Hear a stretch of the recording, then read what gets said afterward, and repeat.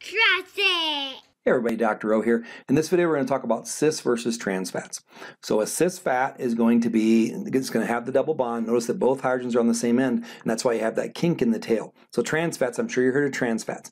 Trans fats are created when you take an unsaturated fatty acid from something like corn oil and you hydrogenate it. The hydrogenation process involves heat and heavy metals and these types of things. And notice what happens when you turn a cis fat into a trans fat. It moves those hydrogens by hydrogenation, and it straightens that tail. So the benefits of trans fats would be, number one, this appears to make things stable, so it increases the shelf life of food.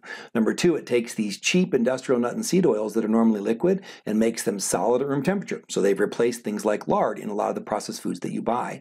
So those would be so food can be cheaper, it can have a longer shelf life, and you can use these cheaper oils, which is all great. But the downside is trans fats have been linked to pretty much everything: heart disease, cancer, etc. They're being phased out of a lot of your foods.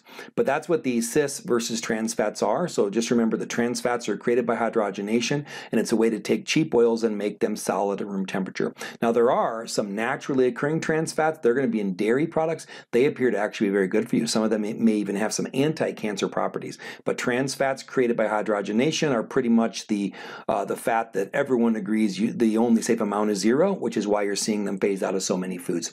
That's why I don't want to spend a whole lot of time here, because I think it's not as big of a deal as it was 5-10 years ago, but that's what it means when we talk about a cis fat versus a trans fat. I hope this helps. Have a wonderful day. Be blessed.